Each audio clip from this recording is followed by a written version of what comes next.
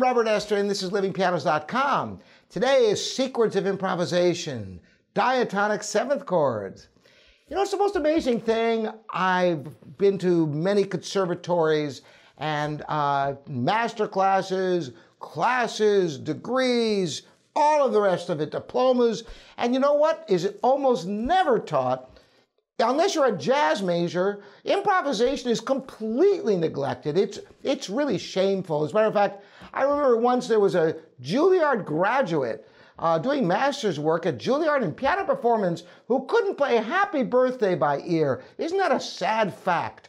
Well, I'm here to show you some very simple things you can try. Now, if you're a sophisticated jazz player, this might not be of value to you, although you might get something out of it. But for those of you who think, oh, I can't possibly improvise, yes, you can. And a great deal comes down to just having a command of some basic theory.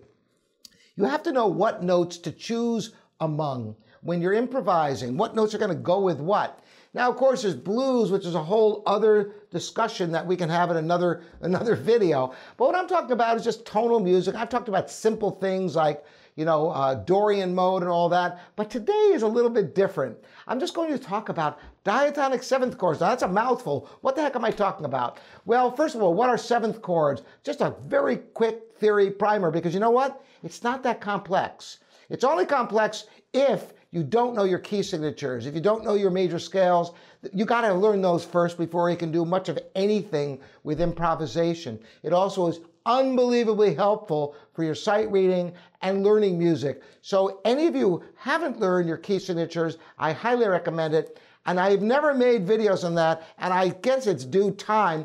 In the comments here at livingpianos.com and YouTube, let me know how many of you would really appreciate like a tutorial on how to figure out key signatures. In the meantime, I'm going to assume you know your key signatures because it's all based upon that. So let's start in the simplest key signature, no sharps and no flats, C major. What are diatonic chords? Well, first of all, what are chords? Chords are notes arranged in the interval of thirds. What are thirds?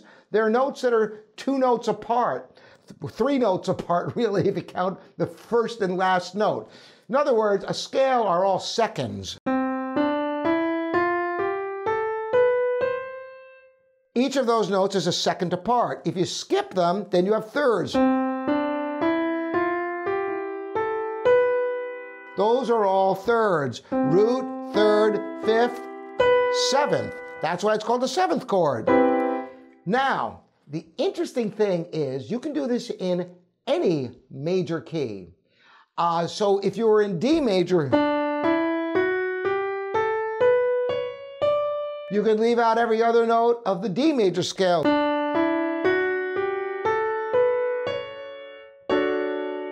And there's a D major seventh. On and on. You can do this in any key. But that's just the 1/7 chord. That is a seventh chord built on the first scale degree. What about a 2/7? Here's the 1/7 again in C major. You could start on the second scale degree and have a 2/7. You could start on the third scale degree and have a 3/7. On and on. So, what's the significance of this? Well, if you just want to play something really simple, you can go from a 1/7 to a 2/7 back and forth. Or you can go up to a 3/7 to a 4/7 and back down to 3/7, 2/7, 1/7. Let me show you, because to show you is probably a lot less complicated than it sounds. So in C major, 1/7.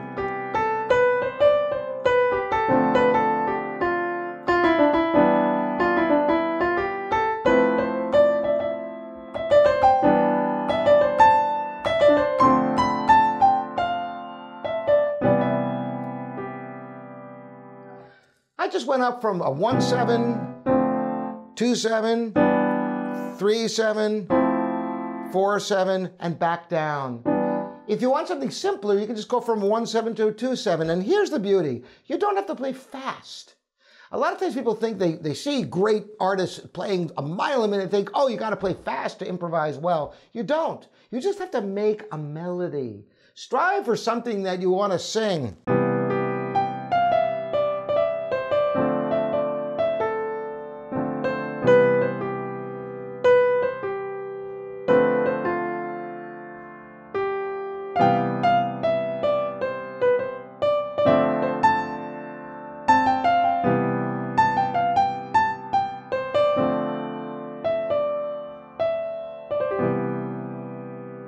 Doesn't have to be fast, doesn't have to be technical.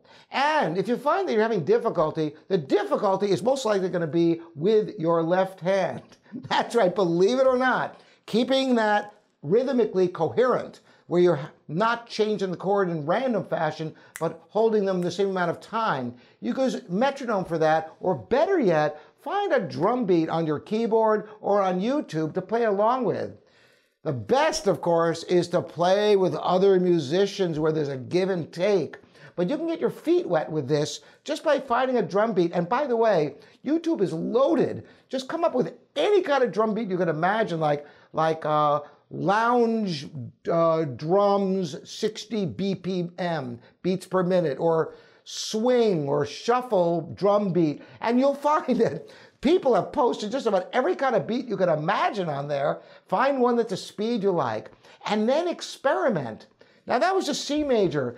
You could do the same thing in any key. I mentioned D major. What about if it was F major?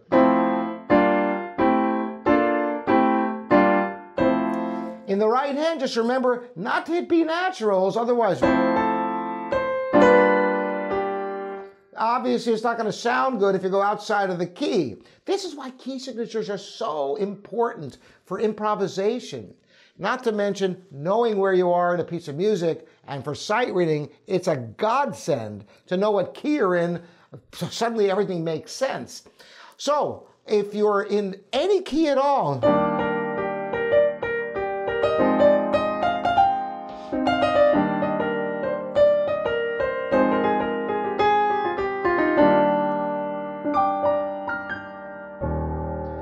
experiment. Start off in C major. If you've never improvised before, just go from a 1-7 to a 2-7 in C major. And the hard part, believe it or not, is just this.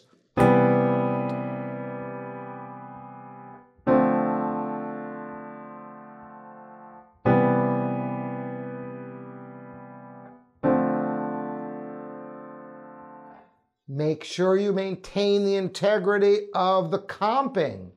If you have friends who play music, comp for them and let them solo, and then let them comp for you. Comping is playing the chords behind the solo, because improvising by yourself where you're doing both the structure, the chords, the comping, and the solo is hard at first. If you got friends, it could be so much fun for you. And when you get into things like blues, and if you learn how to read a lead sheet, which just has the chord symbols and the melody line, it opens up vast possibilities of music for you in a myriad of styles, from folk to rock to new age, jazz, blues, you name it. So this is a great way to get your feet wet. Let me know what you think. And once again, if you want some theory primers on key signatures, let's see in the comments how many of you want that. Thanks for joining me again. Robert Estrin here at livingpianos.com, your online piano resource.